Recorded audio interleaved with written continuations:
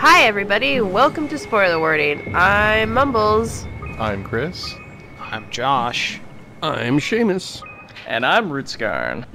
And we are looking at computers while playing a computer game. Yo dog, I heard you like computers, so I put computers in your computer game.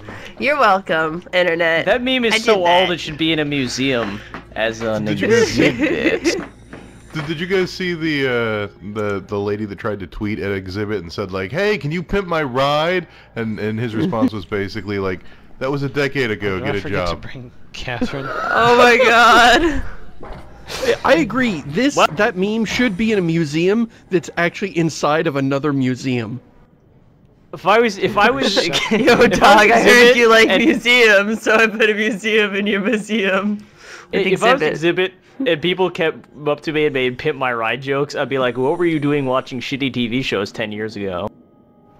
Is that where that meme comes from, actually? Yeah. I thought that was just a non sequitur. Because Exhibit would always be like, yo dog, I heard you like fish, so I put an aquarium in your car, or some other horrible bullshit that doesn't make sense.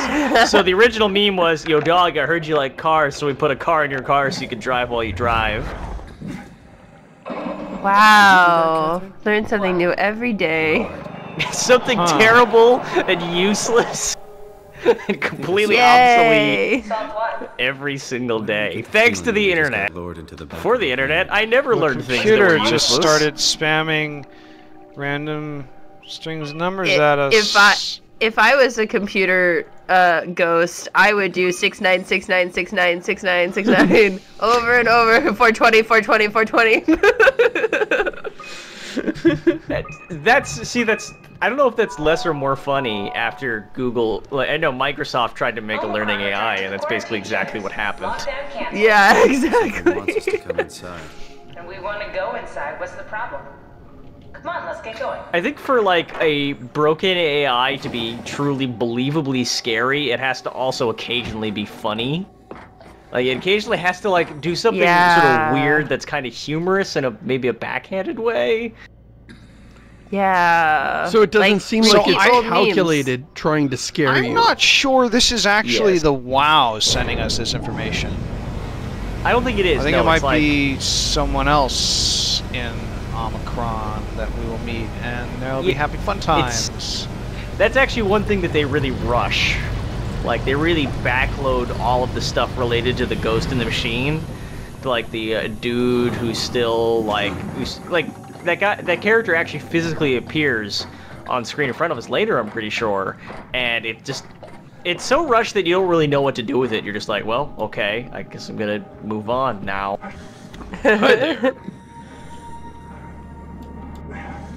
I think there are some other dead people around here too. We should go find them. Oh, here's one. They did a good job. Is Omicron... Oh, so go ahead. They did a good job making that shelf scary. Richard. Oh, you mean the shelf of Ocean? I was like, what? Like a bookshelf? Grab a couple suits and how would that happen? We installed a bookshelf on the ocean floor. Jonesy.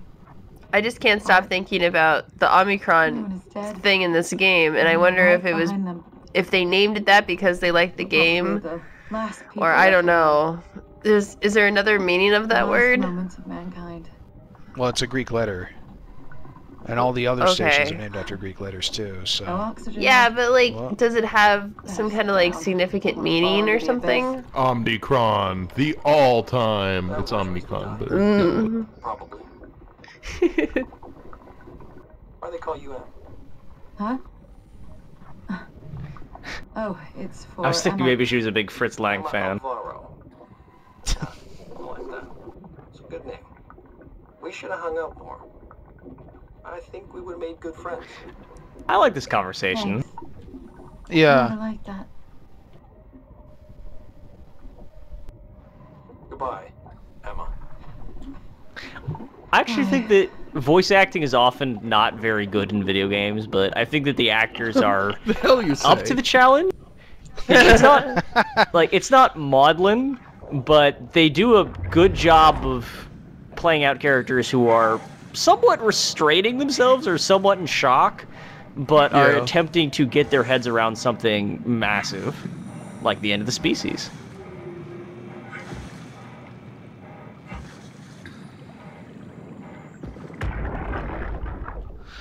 So it's not really clear here. When I first played through the game, I thought all these dead people were part of like the team that went with Catherine to go and plug in the Ark to the space gun and send it into space. Me too. I don't know why. But these are not.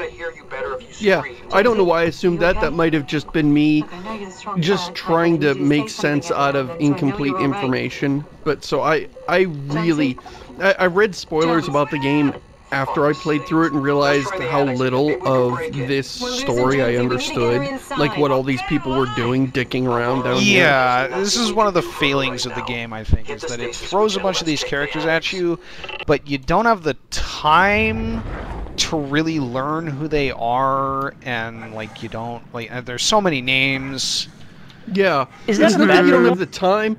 You don't get enough encounters with them to like piece it, because it's out of order, different groups of people at different times, and I think that was too much for me to keep track of in disjointed play sessions where you would encounter these groups once every 3 hours of gameplay, and it just wasn't it wasn't enough for me to form any kind of mental picture.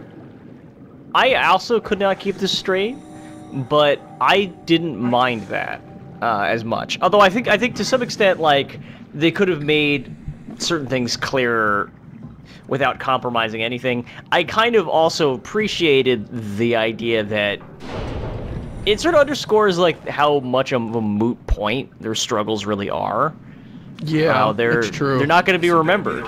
They're not like nothing about them is going to survive. That's kind of the message here. I mean, maybe the Ark, but like their human struggles are undocumented and transient.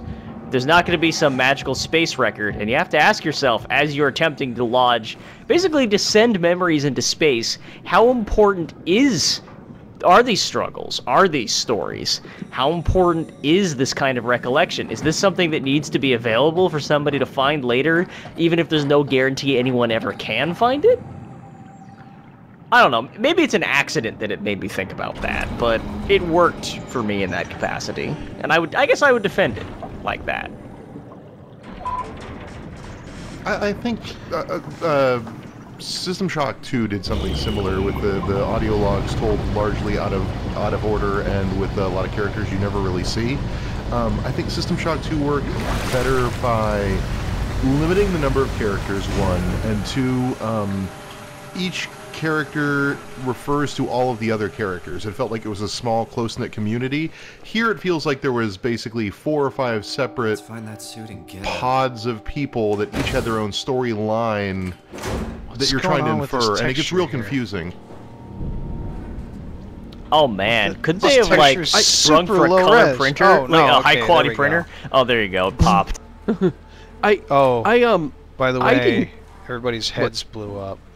Yeah, I didn't actually think the difficulty in keeping track of the stories, I didn't think of that as a problem with the game until everybody else complained about it. I assumed it was just me, and I'm like, oh, I'm really having trouble keeping this straight.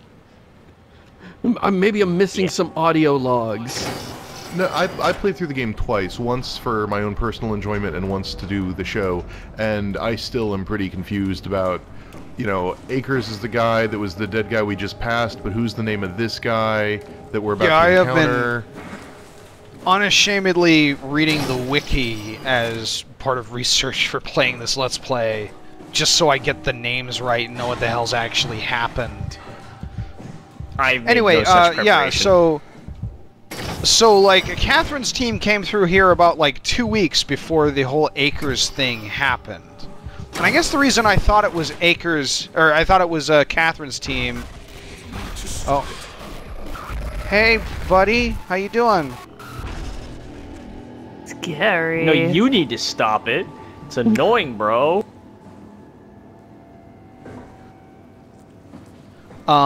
I think the reason I thought it was Catherine's team is because like all the focus was on this, like the whole focus of Theta is you're kind of chasing the footsteps of these guys who ran away from Acres and ran to Omicron. You think, okay, well, Catherine's team went to Omicron. I guess it was the same people.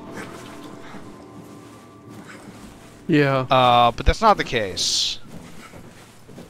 Can you not mouse whip and bunny hop, please? Thank you. I guess I could. I mean, really, I can't see what you're doing when you do that. It's just like all these random scrambles of pixels. So... Is this Omicron? Everything is so basic, so limited. I hope it's not the Omnitool falling apart. Okay, we need to find you a power suit. You know, so we can go into the abyss without ending up like a recycle can of soda. A power suit, you say? Is that like a Big Daddy suit, and you have to get all the different components of it and then put it together? Is that would how be this ridiculous, Mondos. You don't look like a Big Daddy. You don't smell like a Big Daddy. And you certainly aren't a freak of nature like a Big Daddy. Transfer your mind into your body. What? Look, we already know it can be done. We don't need to make it a big deal. It is a big deal, Kath. It's a huge fucking deal. I love There's this. gotta be She's something else just that like, can take oh us down. god. But Dunbar Please don't be an was the idiot only about vessel this, that could Simon. take that pressure, and you saw what happened. Then think of something else. Simon, please. You don't have to switch this instant. Just Why don't we put her in a play along body? for now. If we find something else, then great. Yeah. I'm not promising anything. Thank you, Simon. Have a look around the room. This is where they would keep the power suits. I like this. He's like, I'm not promising anything. And he walks around here and it's like monsters everywhere. And then he's like, actually, maybe I'm okay with leaving.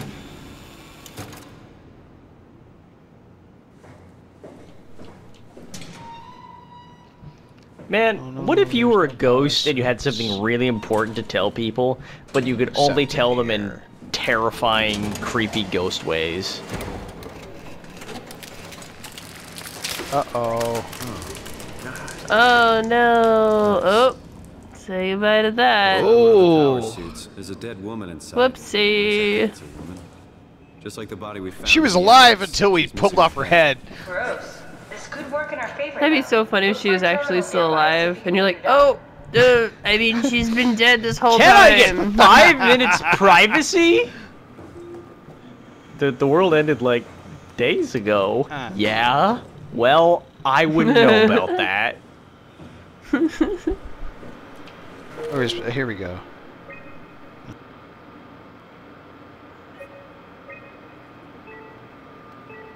Well, we've got a couple power suits down in the abyss.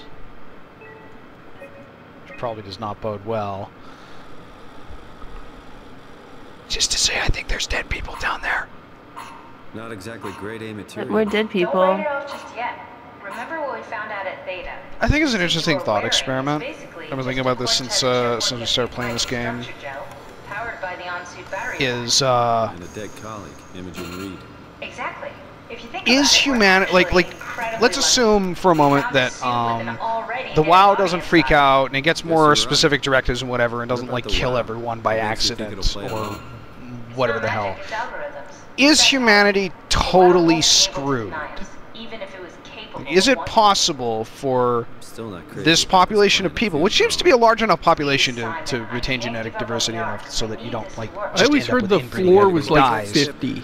Structure Well, I gel. think there's about 100-ish if we count everyone that was in Upsilon when the WoW started killing everything there. Yeah, I think you've got enough people. Is it possible for these people at the bottom of the ocean, assuming they're the last people alive, to eventually to live long enough to be able to get to the point where the surface is like recolonizable? I don't know. Maybe if they put them in like a vault or something, like underground. I'm not really sure about like underwater though. And if the vault had some kind of like, I don't know, like a scientist in charge trying to do some kind of experiment, then yeah, that makes more sense. well, I mean, this is there are a bunch of separate the kids scientists from the here. adults. Where would you send them? Yeah, exactly. Yeah, you'd have to let the kids have their own little like what would they even call it? If they came up, if a bunch of little kids came up with a town name, what would it even be? Tiny. No. Tiny Tiny. candle. Yeah. candle. Tiny candle. Tiny candle it. My first instinct on this question, ignoring the little lamplight trolling from you two jerks, is what would they eat? Where does the food come from? I mean, that's you're 100 meters underwater on the edge of a continental shelf. I'm sure you can rig up some like fishing nets or whatever. Turns out if you put a pint of structure gel in your belly, things just kind of work out, and it's best not to question it. Yeah, like that is the limiting. You obviously have power. We can assume they have nuke power, which means they can do desalinization, they have hydrothermal which power, which is actually probably better. Even better. That's not going to run out, and nobody needs to take care of a big complicated reactor, which means you can run desalinators, which means you have fresh water. And we can assume this is the magical future. They can just keep scrubbing the air somehow, or like there's probably something you can do to, as long as you've got power, to keep the air fresh. I'm sure that's something they took care of. They talked about later, like hydroculture, about how they're working on growing food in the ocean. Yeah, I mean, can you grow enough to like support 100 people or whatever? If you could, then have a go at it. I mean, I think and I think like supplementing that with like where there's clearly marine life that's still alive. You can eat marine life. I'm sure you could find some. Oh, I forgot about this puzzle. I'm sure some you people could talked get about enough food. Having the surface world die would kill all marine life, and I don't know enough about marine life to know that's something to what I extent wondered about. That's true, or like, or what the food chain works like underwater. So I don't know if that's possible or not, or if there would still be stuff to eat down here. You could breed fish if you have the point is like, what would the fish eat is the thing that they eat still alive, and what does that thing eat, and is that still alive? Sea monkeys. Yeah. Just get a bunch of sea monkeys, and then you can have a fish farm, because the fish will eat the sea monkeys, and you're good. Aren't sea monkeys just dehydrated brine shrimp? Yeah, but that's what fish like to eat. They love the little shrimpies. How do you have dehydrated brine shrimp underwater? I don't know. You brought them down with you. How do you have chairs underwater? A bunch of people had comic books and wanted to make sea monkeys dance in a flashlight beam. That's really funny, Julia. What's going on? Am I not transparent? What do you want, Molly? We're friends, right? I like how that looks like a reel of magnetic tape in those things. Right? I was just thinking that. Why would you ask that? That's silly. That's the equivalent of finding parchment and a quill pen in a scientific base today. It's like, what are you guys doing? No, it's actually worse than that. Although, can't like magnetic tape store a ridiculously dense amount of information? The problem with it is that like reading magnetic tape is kind of finicky. It can't be more dense than it can't be denser than a hard drive. And since it's put on stretchy tape, that makes it more unstable. So yeah, it's not like a quill pen and ink, because you could ultimately achieve the same ends with that as you could with a pen. It's like finding a wax tablet and stylus. Yeah, buddy here. I think he needs some nice home comforts. Hey, buddy, in the thing. Okay, who here played the original Deus Ex? And did you also get the strength mod and immediately equip your room with a bunch of leather couches? I would just steal everybody's leather couches and like furniture and trophies and flags, and I would turn my office into like this swank palace with everything. I was hoping he'd show up and like the chair. Also, so for some reason, like that was the original game with invulnerable NPCs. Hey, buddy. Because they didn't want you to kill somebody too early. But the thing is, here's a trick to pull if you ever play that game again. Wait until Walton Simons is in the UNATCO base, because he's got a plasma rifle which has a burst effect. So shoot him, and he'll start shooting at you, and the guards will show up to kill you too. But if you run over by the guards, he'll accidentally hit them, and they'll start shooting at him. And the next thing you know, everyone in UNATCO will be shooting Walton Simons, and you can do whatever the fuck you want. Just run around pepper spraying people, stealing office supplies. It's all good. I think the quartermaster runs out of the armory, So you can get in there. What the hell are we even talking about? Wait a sec, this is a tradition. Play one game, talk about another completely unrelated game. Also, why was that lady showering with all of her clothes on? And no head. Well, but what? Well, her why? heads are dirty too, Mumbles. So... What do you do? But what? But why? Who went around destroying all these heads? Speaking of people who lost track of the plot at some point, and it's who destroyed the heads? The WoW blew. I think the chips that blew up in their heads. Oh yeah, classic brain chip problem. Am I right or am I right? You show up to work and they're like, "Oh, we have this exciting new brain chip project. What do you do?" And you're like, "Okay, can this blow up?" And they're like, "Well, I mean, under very rare circumstances." Okay, no thanks. But you need it for your... Okay, I quit. I'm out. I'm out of this place. Look, I'm gonna go work at McDonald's. Okay, here's the brain chip. It goes on this. You just pull the pin, and then you wedge it there inside your brain, and you got to keep a tight grip because you don't want that handle to come loose because then it'll explode. Okay, Seamus, is this a brain chip or is this a fragmentation grenade? I'm not up on all the technical jargon. Just put it in your brain.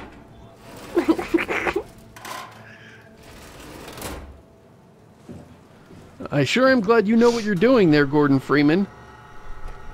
It's cool. We just gotta put WoW juice on the chip. Ah, crap. So, wow, easy bake oven. Yeah, so this, like, you can put it on the rat, and doesn't the rat start moving around even though it's dead? Yeah. It reses the rat. It needs a res. Res, please. You should try putting this on a sandwich. Just, yeah, see where that takes Turns into a Big Mac. Oh my god. We learned too late. Too late we learned the truth that would have destroyed our society anyway. I was afraid to open this drawer because I thought the rat would, like, attack you or whatever. Yeah. That would make it in mind the of American lamest McGee's monster Alice, in the and game. not many things do these days. Okay. I'll just put this evil control chip. And all that so I could open a glass door. Yeah. Let's take the big black evil juice and pour it all over my goods. Drink it like a big gulp. I was just anyway. I wouldn't hurt to have a little nip. Just a little bit. Just a little bit. Chug, chug, chug, chug. And in that room there, they were experimenting with structure gel themselves. So that structure gel is not like controlled by the WoW or anything like that. Turns out it's the future. Structure gel is just the technical name for Mountain Dew Code Black that they came out with in the future. You like your chair that I gave you by clipping through the glass door? It's an experimental new hair product that exerts a super tight grip on structure gel. Dear Diary, we've all put structure gel in our hair, and our hair looks great. I can't foresee any possible negative consequences down the road. Gotta go. I'm getting a headache. I gotta jab the rat with the jabby thing. Jab, jab a jab. Oh my god. Ooh. Hello. Obviously, you missed your true calling as a scientist. So what are we doing today? Are we jabbing something with a jabby thing? I'm gonna jab this with a jabby thing. And they're like, we're geologists. And then I'm gonna rub my face in it. I think I turned off all the power. Huh. Alright, super excited to be working in the lab. Where do you guys keep the evil juice?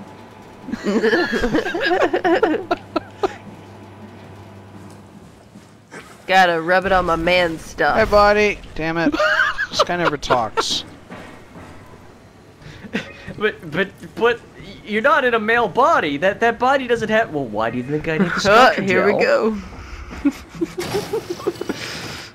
That's your elbow. Why are you? Oh my God. Well, why not get experimental? I didn't realize you guys were so anti-science. Looks like this was a place where they were experimenting with, like, algae or something for food production. You just like close the door and written on it is gross shit. Like in stencil.